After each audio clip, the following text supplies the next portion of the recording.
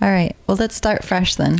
Yes. TopSnap podcast. Hi. Happy Thanksgiving, you guys. Happy Thanksgiving 2016. Oh my God, it's almost like so fake. Guys, happy Thanksgiving, guys. I hate that shit. Well, people. I can't stand myself right now. I'm pissed off at myself. Punch me in the face right now, like virtually. Just sock me in the fucking nose. Well. So last night, speaking of fighting, we were at the Irvine. We went down to go see Joey Diaz perform at the Irvine Improv, which the Irvine...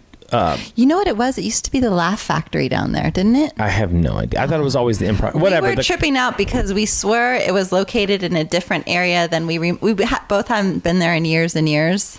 That's pumpkin pie. And I'm gonna take a big bite of it.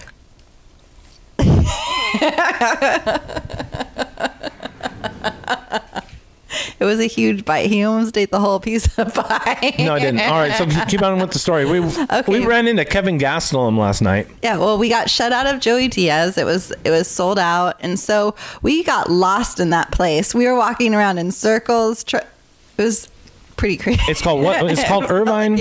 Irvine Spectrum. Irvine Spectrum. Stop. Sorry, yeah. Too much pot.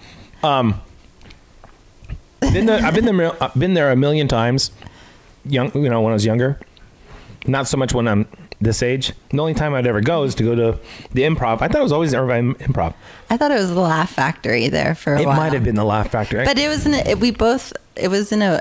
don't know. It's now the Maui restaurant. Sorry about that. Different location. It's now the Maui. I hope the fucking levels on this are chill. So since we got shut out, we decided we wanted to go find someplace to eat. Mm-hmm. And so we walked around in circles to find a place.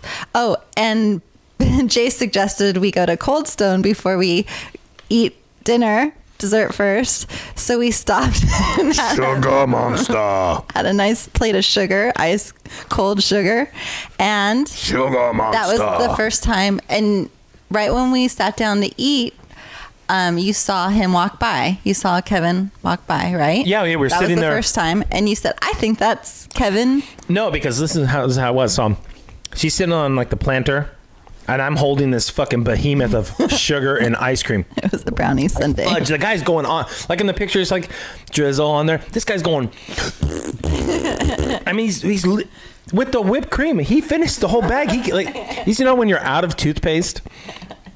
And you're trying to get every last bit because you need to go brush your teeth and you're out of toothpaste. Which is kind of weird when you're seeing somebody do that to your sundae, right? Yeah, but he's doing this with this huge whipped cream bag. It's like about a foot and a half, like 18-inch long. And he's squeezing all this white jizz all over our sundae, and then he put some black jizz on it, like bleh, and like. Dude, it was mobbed with... It was delicious. She liked the delicious. It was delicious. It was amazing. We sat there and it was a mound of sugar and people are walking by and we're sitting there pigging out. Just the only people doing this kind of shit in any kind of... Hundreds of people. And we didn't give two fucks. So I'm sitting in there and we're sharing this, and this guy with cauliflower ear and Kelvin Gastelum, a different guy, dark-haired guy. If you don't know who he is, he's a UFC fighter, and he was supposed to fight in the last UFC in New York. And some shit went down. Just kind of things of the fight game. It's hard.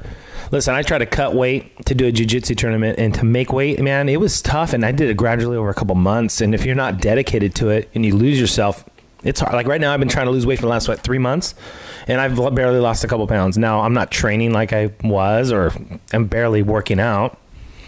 So... This guy didn't make weight and didn't make the fight with Cowboy Donald Cerrone at Madison Square Garden. Man, and they just lost out a whole bunch of money to make, and I know he probably feels like shit. He got a 6-month suspension. Yeah, we looked it up. Yeah, 6-month suspension. So you got to speak into the mic if you're okay. Yeah, it's like. Okay. By the way, these aren't working, and this is the only one that works. That's a good mic. These two work, and that mic was like almost $200 right there. I know. I'm just saying why it might look a little funny that I'm having to hold a mic when there's mics right here. I'm holding a giant Zoom dick in my hand. Zoom H5. This is good stuff. So promo to any kind of see how it is left and then right. Oh yeah, wow. It's really So that's what happened. It's a sensitive. I just got into that's how we started the one that's unedited. This recording. We started just with the camera mic and kind of screaming at the camera.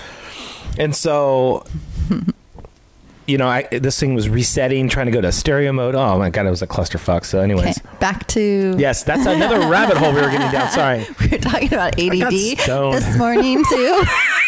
And I called it attention distraction disorder. Oh my God, I do.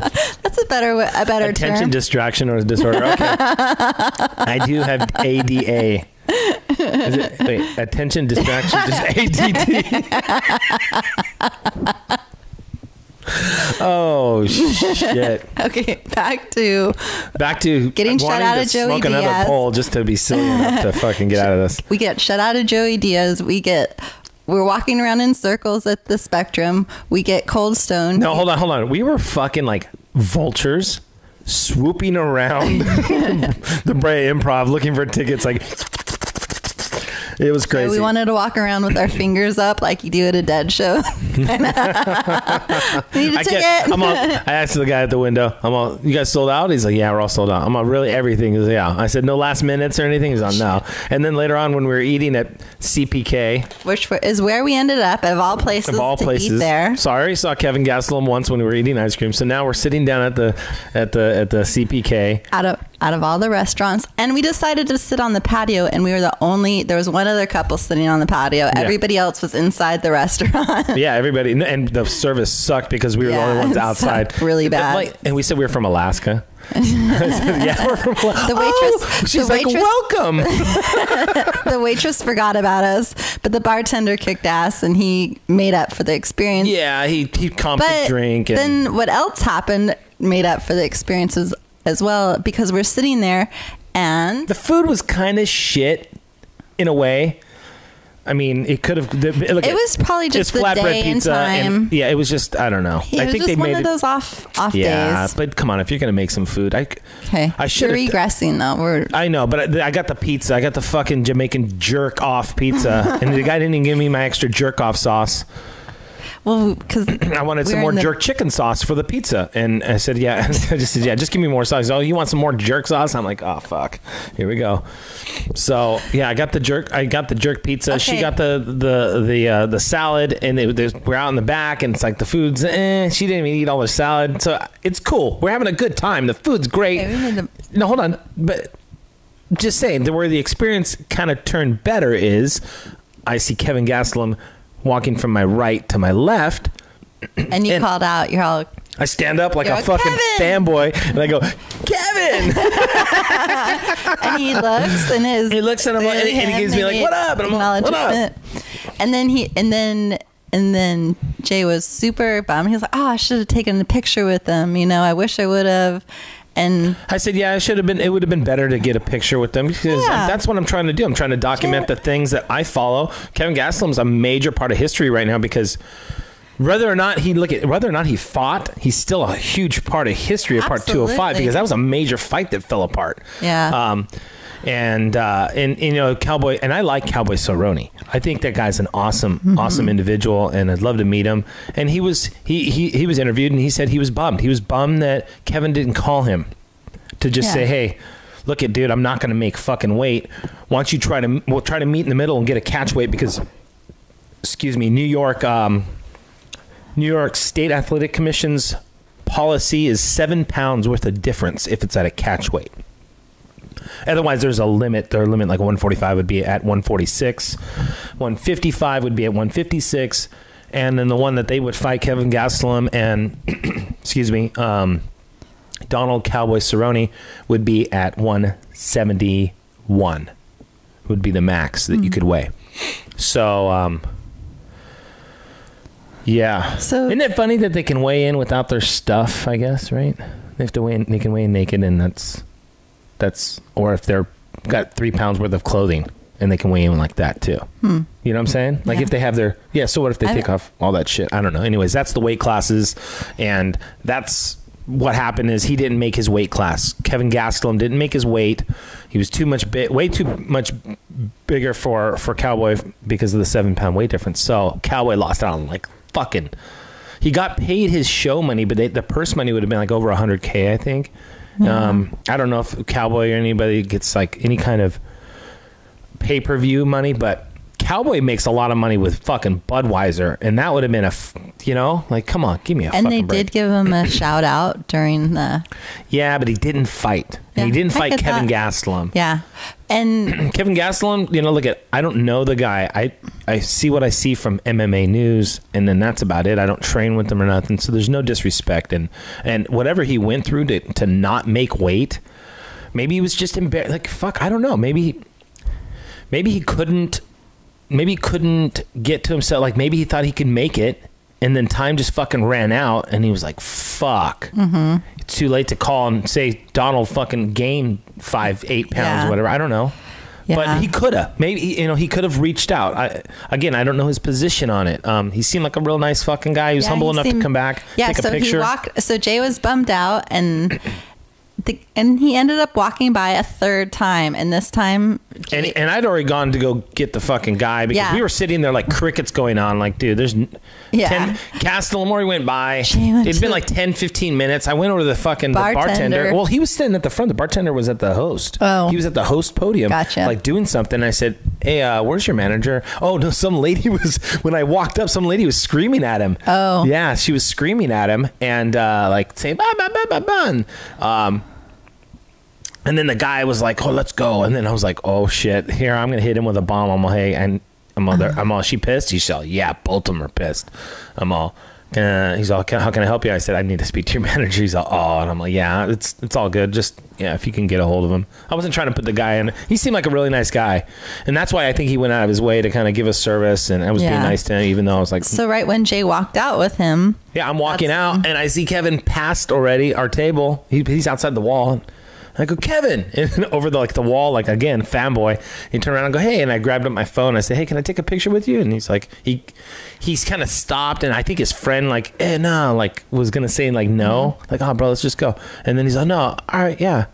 They came around. He came back around, and we met. Wearing a shirt that said peace on it. Yeah, and we're American.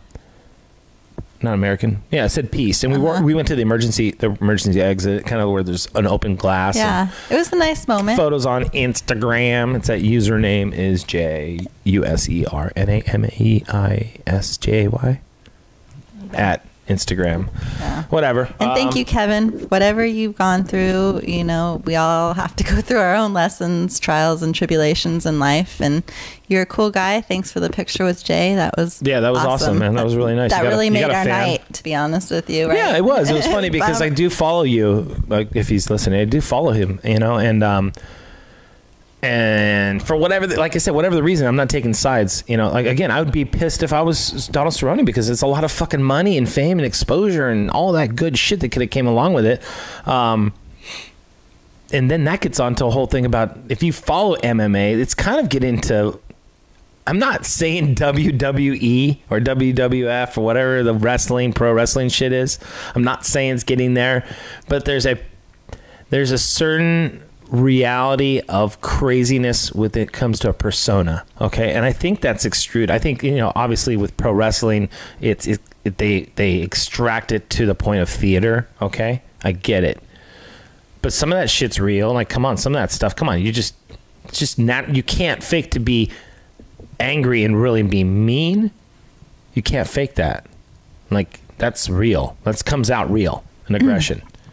It's also sportsmanship, though, too. I mean, like, but you handle the situation. Yeah, but if, like, let's just say he was like, oh, fuck you, da, da, da, and like, how would I react as a fan? Mm-hmm.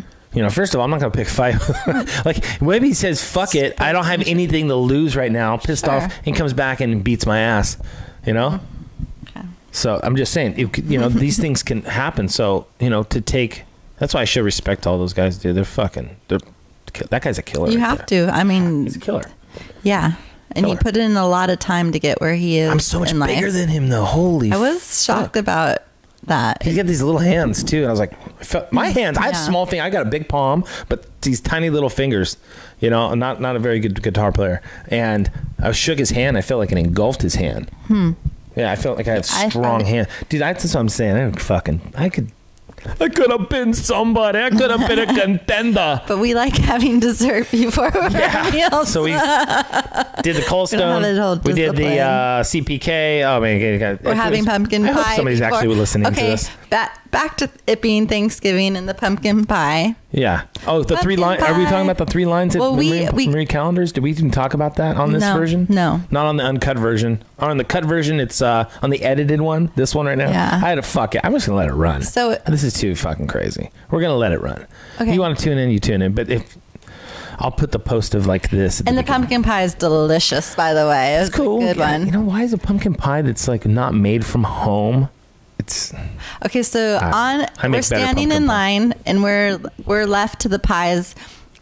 We're going back to the initial conversation then. Oh, happy Thanksgiving with pie. Thanksgiving with pie. Yeah, dude, if you went to Marie calendars, be careful. There's 3 lines, right? And there's like it's like, oh, fuck. The huge line. It's going around like the building. And I'm like. Jay got in there. I was like, hey. It's this one. And she's like, no, this is the walk-in line. I'm like, walk-in? It's okay, way too short. Yeah, it's way too short. This doesn't make sense. And when you walk in, there was nobody being served food, right? No, they weren't open yet. Yeah, the restaurant wasn't open. It was already past 10 o'clock. Like they open at 11. Oh, so the line's like maybe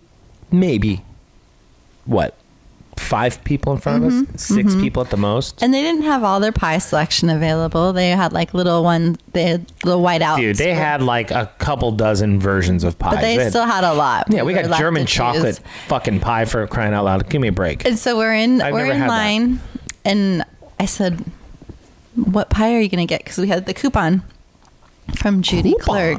Right. Mm-hmm. Thank you, Judy, for our free pie at Marie Callender's. Yes. Judy Clegg, I think it is. Judy Clegg, yeah. Judy Clegg, she's a realtor in Huntington Beach or something. Thank you for the free pie. We like the pie. So I got a pie, and then, so this is how this whole thing was going to come on. This is where we get into the fucking Jay got really excited to have this conversation. I thought you were going to put your hat backwards. I'm going to be like Stallone right now. We're getting down and dirty. You better cover for me. If I drop my mic, you better cover for me. Down and dirty. And this is the whole... Jay didn't want to get into this conversation. He wanted to save it for the podcast. So this is... oh, yeah. Holiday fights. This is the holiday fights right now. We're getting into some real, like, potential holiday drama fights. Here. Okay, so... So in line, I'm asking him, what are we going to get? And I didn't want him to get a pumpkin. But you never really said anything in the line, did you? Yeah, I did. I said, my cousin's husband is making a pumpkin pie. A pumpkin pie.